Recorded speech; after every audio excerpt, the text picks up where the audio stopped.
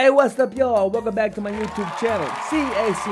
in the Spotlight. Hit the like button, subscribe, leave a comment, and share. In this video presentation, this Latina is going to tell y'all why a lot of successful black men date outside of their race. I'll come back at the end with my commentary. But I've heard this personally, like, they don't cater to their men. They give them attitude, and they be like standing up to their men, and they act like men. So, yeah, they're gonna go to the other woman and value them more. The more feminine one. Yeah, the more feminine woman. The Latino, the white, I'm sorry, but like, we're gonna always just treat them. So you trying to tell me the Latinos not cutting men?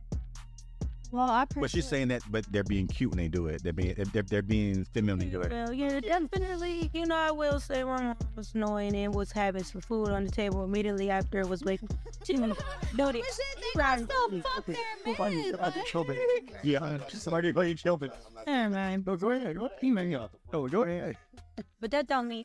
No, not every black woman is the same. Yeah. Like, I'm not categorizing. I have a friend, but all her friends are black. But then sometimes when we've had conversations, she's always talking negatively of them when it comes to that particular subject matter. She's like, I don't know why they're like that. Exactly. I say the same thing all the time. I say that all the time. Some of these women, they want to act like men. Yeah, I said, fuck him, girl. Like, da, da, da, da. I'm like, yo, what? He just wanted some pussy. He just wanted some head. Like, he just wanted you to cook for him, and you saying, fuck this mother. For what? For you, because he wanted you to be a woman to him? Like, or like to just even like massage or cater to your man. That's what you're there for. Like, so like, I don't even know I was doing something special till I heard it from somebody. I was like, oh, I thought all women acted like this. Say something here, and I want Nicole. Don't hit me. Mm-hmm. But I'm gonna support. And this is not an attack on black women. Dating a black woman has tended to be a song and dance of trying to prove to her that you are something. You deserve it. Dating a non-black woman, the experience of song and dance is proving to her that you are not. This Latina woman here, she just co-signed something that American black men have been saying about the American black woman for decades now.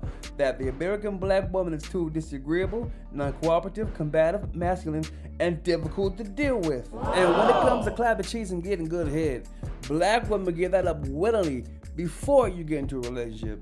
But as soon as you get into that relationship committed with a black woman, it all goes out the door.